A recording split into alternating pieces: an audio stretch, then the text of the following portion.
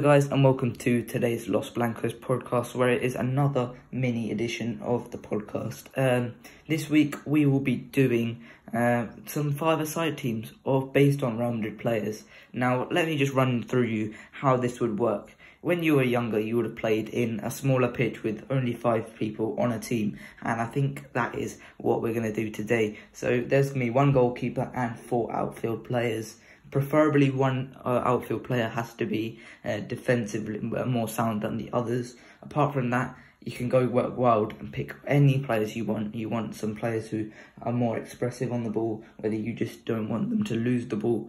And, you know, you don't need guys who are incredible engines in that team. So, without further ado, let's get into our five-a-side teams. And goalkeepers, I think this will be a common knowledge between the both of us. Who do you think your goalkeeper will be? I think it will be Iker Casillas for the both of us. I would actually go with Keylor Navas, if I'm being honest, because I think he was better at his feet. I think he was more. What's the word I'm looking for? I think he is more audacious with the things you do on the ball. I remember a preseason match against AS Roma in the 18-19 season where a ball was sent over the top and he just chested down right outside the box with pressure from Edin Dzeko. And of course, he can sweep. I think he can sweep better. He's a bit faster. I think his movement is a bit more agile, if I'm being honest, on occasions. And of course, I think he did make some good passes in the short passes and link-up play for Real Madrid, whether it's on top of the edge of the box or on his goal line.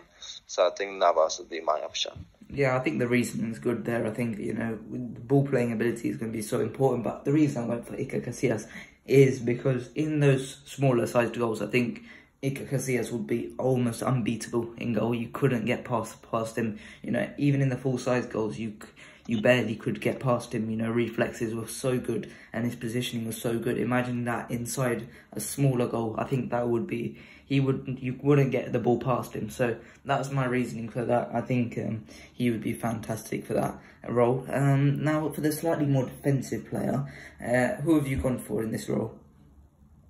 I've actually gone in this one. I've gone for Marcelo. I know that it's that he's a left back, and of course you need someone to play more centrally. However, my formation would just be 5. Would be 1-2-2 a goalkeeper, then two defensive-minded players and 2 attacker-minded players. So I'd go for Marcelo because, of course, he can be the defensive player to try forward with the ball. I think he's one of the best players in not just Real Madrid but football history with what he can do with the ball at his feet.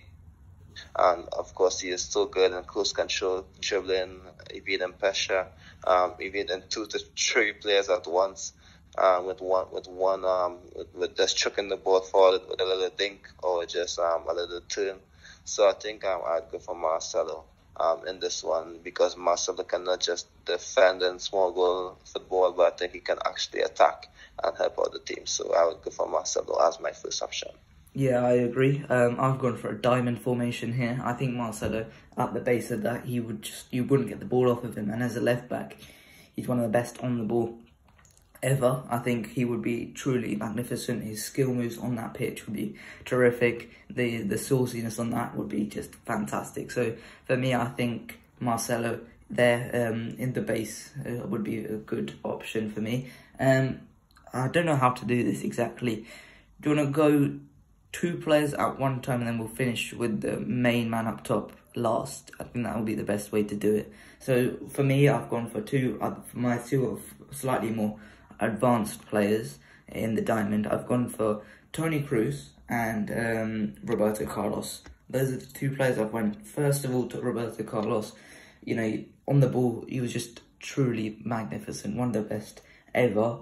Well, obviously with the left back, we've already got 2 left backs. I mean, that's probably the 2 left backs, the 2 best left backs in the history of football. For me, I think those 2 are just truly fantastic.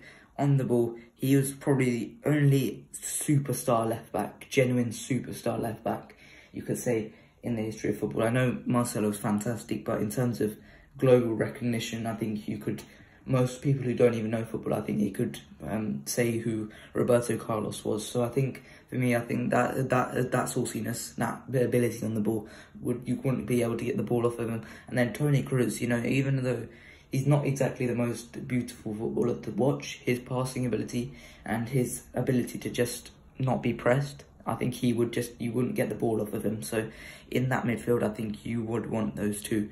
And, you know, slightly more advanced Roberto Carlos, I think that would be great. So what are your other two players? Well, the reason why I wanted two at the back, of course, they're not natural centre-backs or natural defenders, but I would go for Luka Modric and Zidane. I would pick Modric because, of course, imagine Modric and Marcelo having the ball from deep and driving forward with the ball, creating space or maybe linking up. So I would like to see how Modric and Marcelo play there. So that's why I go for Modric and Zidane ahead of them as the one who is chopping to pick up the ball, you know, and of course, have turning and shooting, etc. So Zidane also good with how close his close control, his skill level, and of course he'll just be right ahead of Modric. He'll be right ahead of Modric and Marcelo. Two players who can have the ball, can evade the press from deep, and of course make the interceptions, etc. from deep as well, because Modric and Marcelo are okay defenders in my book.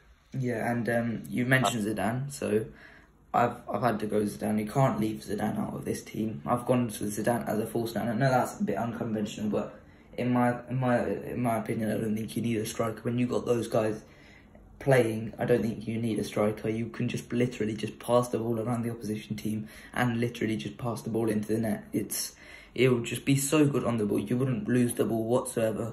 I think those four is enough just to keep the ball, play possession, and not be able to be pressed and just pass the ball into the opposition goal. I know I would have gone for R9 if I put Zidane in the midfield otherwise, but it's impossible just to get 500 players in a team, but it has to be done. I think Zidane up top, fantastic. I think that would be an amazing team for me. I think you wouldn't need a natural striker. So, who have you gone for up top as the main focal point?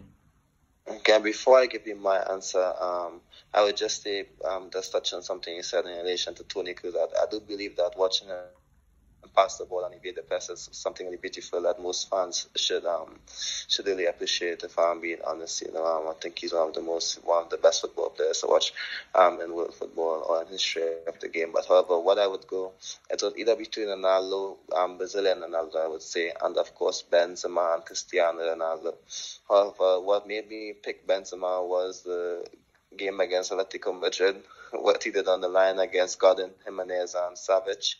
That made me decide to pick Benzema for this team, because of that's how good your control is. Of course, to turn and shoot or turn and evade your opponents, whether it's on the line, whether it's deep. So I would go for Benzema for that one. And the moment that maybe tipped to him was, of course, the moment against Atletico Madrid.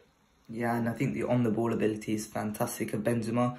Well, just a quick disclaimer before anyone starts complaining about Cristiano Ronaldo not being in the team.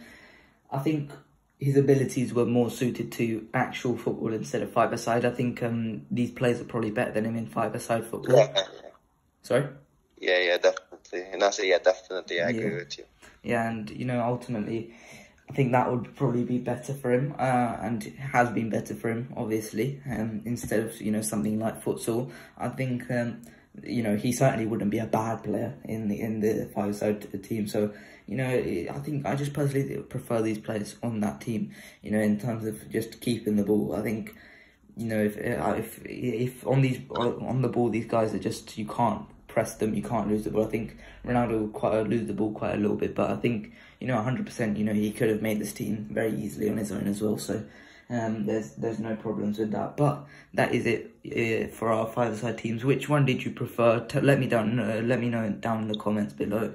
But that is it for this week's Los Blancos podcast. We'll be back next week for another topic, another pre-recorded podcast. But that's it for this week's. So I hope you guys enjoyed.